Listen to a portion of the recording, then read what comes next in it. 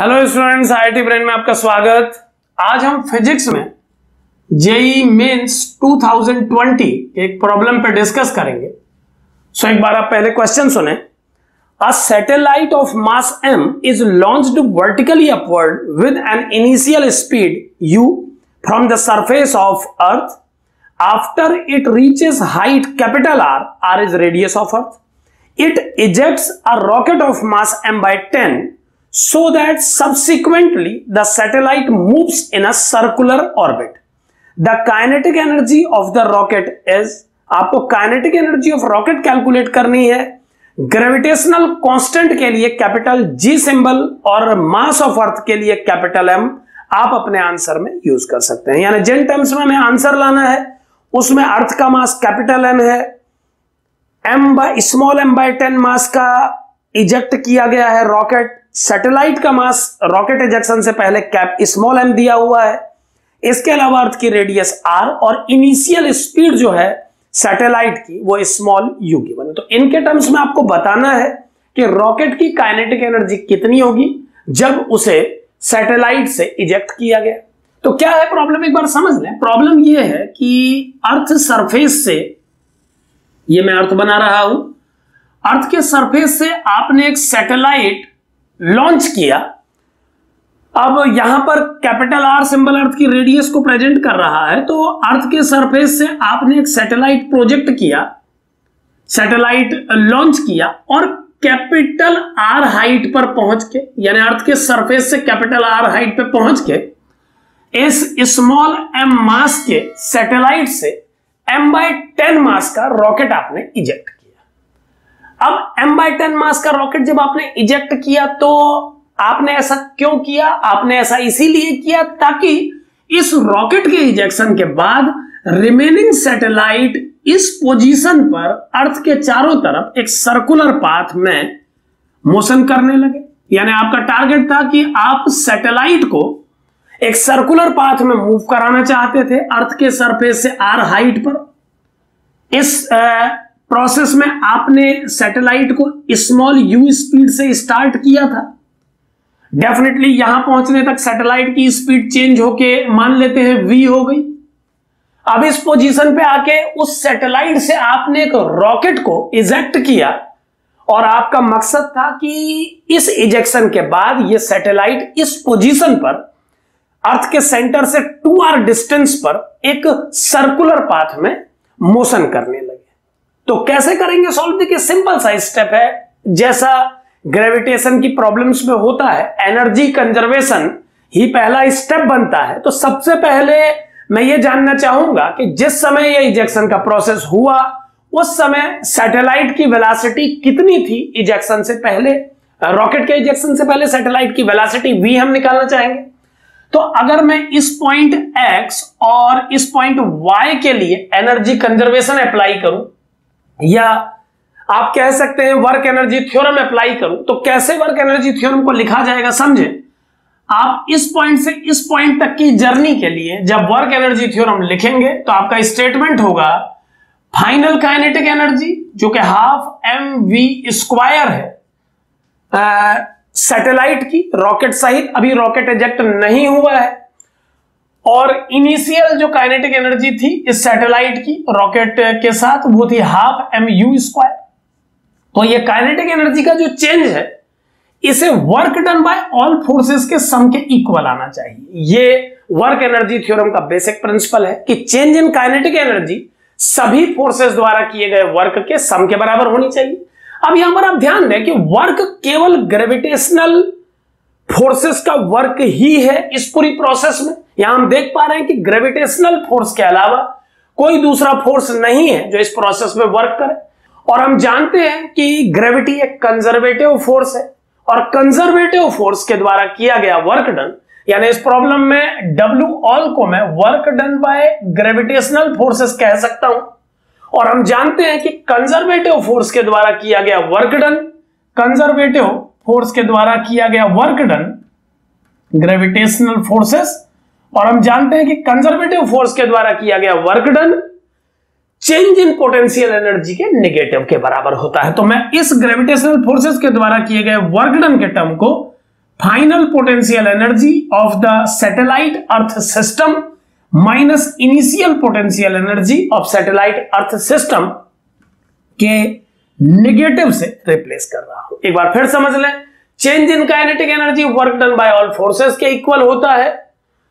Work done by all forces इस process में केवल ग्रेविटेशनल फोर्सेस के वर्क को ही प्रेजेंट कर रहा है, और ग्रेविटेशनल फोर्सेस कंजर्वेटिव है, तो कंजर्वेटिव फोर्सेस का work done potential energy of the system के चेंज के नेगेटिव से दिया जाता है। सो अब ये प्रॉब्लम बन चुकी है half M we square minus half M you square equal to minus final potential energy of earth satellite system. इसे मैं लिख सकता हूं GM upon 2R with negative sign. आप जानते हैं कि अर्थ का किसी मास के साथ जो पोटेंशियल एनर्जी का वैल्यू होता है वो नेगेटिव में दिया जाता है, और इनिशियल पोटेंशियल एनर्जी होगी माइनस GM अपॉन R।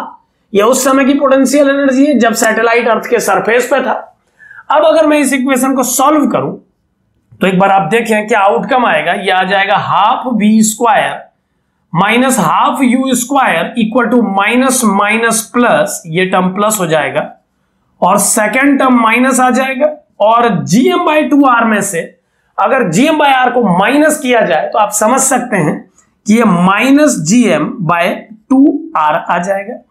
अब इन सभी टर्म से हाफ को कैंसिल किया जा सकता है, और हाफ को कैंसिल करने के बाद जो v का वैल्यू हमें मिला है, एक बार आप उसे देखें, वो वैल्यू है v equal to under root you square minus GM upon R। यानी इतनी वेलोसिटी सैटेलाइट की है अब जब वो अर्थ के सेंटर से 2R यानी कि सरफेस से R हाइट पर पहुंच चुका है। अर्थ के सरफेस से R हाइट पर सैटेलाइट की वेलोसिटी हमने कैलकुलेट कर ली है। अब टारगेट समझे, सैटेलाइट का डायरेक्शन आप इस डायग्राम में देख पा रहे हैं इस इंस्टेंट, और अब आपको एक रॉकेट इजेक्ट करके कुछ इस तरीके की सिचुएशन क्रिएट करनी है कि हमारा रिमेनिंग सैटेलाइट रॉकेट के इजेक्शन के बाद, रिमेनिंग कहने का अर्थ है कि क्वेश्चन में गिवन है कि जो रॉकेट प्रोपेल किया जा रहा है उसका मास m/10 है, तो रिमेनिंग सैटेलाइट का मास अब 9m/10 होगा। तो हम उस 9m/10 मास के सैटेलाइट को 2R अर्थ के सेंटर से बता रहा हूं, अर्थ के सेंटर से 2R डिस्टेंस के पाथ पर सर्कुलर मोशन कराना चाहते हैं। अब यहां पर ध्यान दें, हम जानते हैं कि कोई भी सैटेलाइट जब अर्थ के चारों तरफ एक सर्कुलर ट्रैक पे घूमता है तो उसकी ऑर्बिटल वेलोसिटी उस पाथ की रेडियस पे डिपेंड करती है, और जिस फॉर्मूले से उसे दिया जाता है, पहले आप उसे समझें। सैटेलाइट की वेलोसिटी का फॉर्मूला होता है under root GM upon radius of the path. तो इस एसोसिएटेड प्रॉब्लम में अगर हम अपने टारगेट को पूरा करते हैं, यानी अगर हम अपने सैटेलाइट जो कि 9m/10 मास का है उसे इस सर्कुलर पाथ पर घुमा पाते हैं, तो उसकी वेलोसिटी पाथ की रेडियस के हिसाब से होनी चाहिए u of remaining satellite equal to root of g mass of earth divided by 2R। यहां पर 2R उस पाथ का रेडियस है जिसमें आप सैटेलाइट को घुमा रहे हैं। सो u satellite equal to root GM/2R होना चाहिए, और सैटेलाइट का मास 9m/10 है। अब यहां पर ध्यान दें कि जिस समय तक यह सैटेलाइट और रॉकेट एक सिस्टम के रूप में मोशन कर रहे थे, यानी जिस इंस्टेंट पर इन दोनों को यहां पर देखा गया होगा एक साथ, इजेक्शन से पहले की बात कर रहा हूं, तो उस इंस्टेंट पर सेंटर ऑफ मास के रिस्पेक्ट में इस सिस्टम की एनर्जी 0 थी। लेकिन जब रॉकेट को लॉन्च कर दिया गया, प्रोपेल कर दिया गया, इजेक्ट कर दिया गया, तो उसके बाद सेंटर ऑफ मास के रिस्पेक्ट में सैटेलाइट और रॉकेट सिस्टम के पास कुछ एनर्जी देखी गई। इससे समझ में आता है कि इस पॉइंट पर एनर्जी कंजर्वेशन का अब फर्दर यूज हमें नहीं करना चाहिए, और हम जानते हैं कि ऐसी किसी भी प्रोसेस में मोमेंटम हमेशा कंजर्व रहता है। सो अब इस स्टेप पर अगर हम यहां मोमेंटम कंजर्वेशन अप्लाई करें रॉकेट और सैटेलाइट सिस्टम के लिए, तो क्या स्टेटमेंट बनेगा मोमेंटम कंजर्वेशन का, एक बार समझें। मोमेंटम कंजर्वेशन के अकॉर्डिंगली किसी प्रोसेस में अगर कोई एक्सटर्नल फोर्स परफॉर्म नहीं कर रहा है तो मोमेंटम कंजर्व रहना चाहिए। सो यहां पर हम देख पा रहे हैं कि ग्रेविटेशनल फोर्स परफॉर्म कर रहे हैं, लेकिन फिर भी हम मोमेंटम कंजर्वेशन की बात कर रहे हैं, तो इस स्टेप पे मैं आपको लाना चाहूंगा, क्योंकि ऐसा केस कई बार सवालों में उठता है। ध्यान दें कि इस प्रॉब्लम में मोमेंटम कंजर्वेशन का स्टेप लगाने की कोशिश एक इंस्टेंट पर की जा रही है। सो अगर हम इस प्रोसेस में मोमेंटम कंजर्वेशन को किसी एक इंस्टेंट पर लगाएं, यानी कि जस्ट इस रॉकेट के लॉन्च से पहले और रॉकेट के लॉन्च के बाद अगर हम मोमेंटम कंजर्वेशन अप्लाई करें, तो ग्रेविटेशनल फोर्स रहने पर भी मोमेंटम कंजर्वेशन को अप्लाई किया जा सके। यह बात बिल्कुल याद रखें कि जब हम किसी प्रोजेक्टाइल के मोशन में मोमेंटम कंजर्वेशन लगाते हैं, तो वर्टिकल डायरेक्शन में भी किसी एक इंस्टेंट के लिए प्रोसेस से पहले और प्रोसेस के बाद मोमेंटम को कंजर्व किया जा सकता है। हम इस बात को ऐसे समझ सकते हैं कि एक इंस्टेंट पहले और एक इंस्टेंट बाद का ड्यूरेशन इतना छोटा होगा कि उस दौरान ग्रेविटेशनल फोर्सेस के द्वारा मोमेंटम में जो नेट चेंजेस आएंगे वो नेग्लिजिबली स्मॉल होंगे।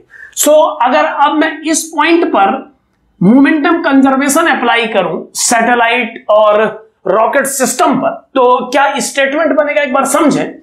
इस पॉइंट पर जब प्रोजेक्शन नहीं हुआ था, जब आपने रॉकेट को इजेक्ट नहीं किया था, उस समय रॉकेट और सैटेलाइट एक सिस्टम थे और उनका मोमेंटम था m इंटू वी वेक्टर।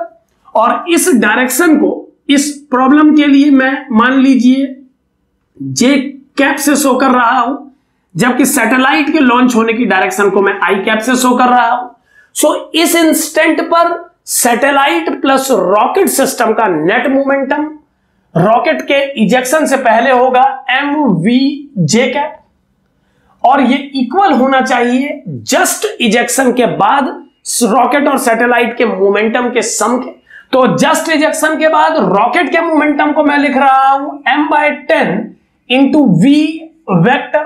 चूंकि v ऑलरेडी यूज किया जा चुका है, तो हम इस नोटेशन को v डैश वेक्टर से कन्वर्ट कर रहे हैं। अब चूंकि सैटेलाइट सर्कुलर पाथ पे इस वेलोसिटी के साथ मूव कर रहा है और उसका मास 9m/10 हो चुका है, तो उसके मोमेंटम को लिखा जा सकता है 9m/10 into velocity of satellite, जिसको कि USAT से हमने प्रेजेंट किया है। उसकी वैल्यू हम फर्दर अप्लाई कर लेंगे, तो यह आ जाएगा U सैटेलाइट आई कैप। यानी इस इजेक्शन से, इस सेपरेशन से, रॉकेट और सैटेलाइट के सेपरेशन से पहले का मोमेंटम रॉकेट और सैटेलाइट के सेपरेशन के बाद के मोमेंटम के इक्वल होना चाहिए।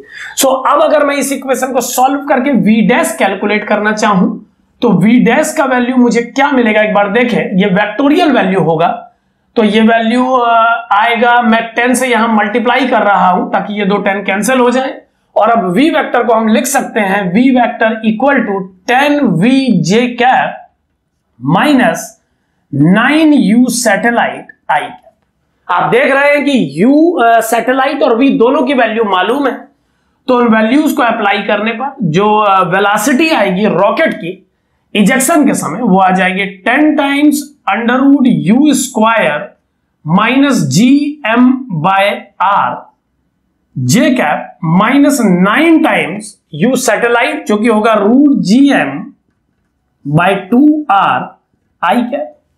और अब इस वेलोसिटी की हेल्प से, चूंकि हमसे काइनेटिक एनर्जी ऑफ रॉकेट पूछा गया है, तो अगर इस वेलोसिटी की हेल्प से काइनेटिक एनर्जी को निकालने की कोशिश की जाए, तो काइनेटिक एनर्जी ऑफ रॉकेट आ जाएगा, kinetic energy of rocket equal to half mass of the rocket m/10 into V vector dot V vector. यहां पर ध्यान दें, V vector dot V vector V mod square को ही प्रेजेंट करता है। सो इस V vector का अगर मैं मॉड स्क्वायर लिखूं इस पॉइंट पर, तो ये बन जाएगा हाफ m/10 यानी m/20 लिखा जा सकता है, into we dash mod square, और इसका मॉड्यूलस स्क्वायर अगर कर दिया जाए तो ये बनेगा 100 u² minus gm/r plus 9 9 81 and this one will be gm/2r। Under root लगाने की रिक्वायरमेंट नहीं होगी, क्योंकि आपको मॉड का स्क्वायर ही डिजायर्ड है। मॉड का स्क्वायर आपने डायरेक्ट अप्लाई कर दिया है। अब अगर मैं इसे थोड़ा सॉल्व करूं, 100 को कॉमन ले लूं बाहर, तो ये बन जाएगा 100m/20 into you square minus G M bye are plus ये बन जाएगा 81/200 जी एम अपॉन आर। सो कुछ इस तरीके का एक्सप्रेशन बना है। अब थोड़ा सा इसे और सॉल्व कर लें, क्योंकि जो ऑप्शंस हैं अभी इस तरह से नहीं मैच हो पाएंगे। एक बार थोड़ा इसे और आगे बढ़ा लें तो जो काइनेटिक एनर्जी ऑफ रॉकेट आ जाएगी वो आ जाएगी 5m यू स्क्वायर, और ये टर्म बन जाएगा 200 माइनस 81 डिवाइडेड बाय 200। आप इनका एलसीएम लें, जीएम बाय आर कॉमन है और ये 200 बेस पे आएगा डिनोमिनेटर पे, और 200 से 81 माइनस करके ये आएगा -119 upon 200 G M bye are. सो कुछ इस तरह की वैल्यू आएगी इस रॉकेट की काइनेटिक एनर्जी के लिए। और जो ऑप्शंस गिवन है उनमें 5m into you square minus 119 GM upon 200 are option available है। सो इस तरह से इस प्रॉब्लम को सॉल्व किया जा सकता है। यह प्रॉब्लम सैटेलाइट मोशन से एसोसिएटेड है। इस प्रॉब्लम में यह पॉइंट कि सैटेलाइट आर हाइट पर सरफेस से पहुंचकर सर्कुलर पाथ पे घूमने लगता है, यूज किया गया है। और इस पॉइंट को रिजॉल्व करने के लिए हमें सैटेलाइट की वेलोसिटी जो किसी पर्टिकुलर रेडियस के लिए डिफाइन की गई है यूज करनी पड़ी इस प्रॉब्लम में। सो मोमेंटम कंजर्वेशन का स्टेप अप्लाई करके इनिशियल पॉइंट से फाइनल पॉइंट तक काइनेटिक एनर्जी का इस्तेमाल करके v निकालने के लिए, और सर्कुलर मोशन में किसी सैटेलाइट की ऑर्बिटल स्पीड का यूज करके इस प्रॉब्लम को सॉल्व किया गया है।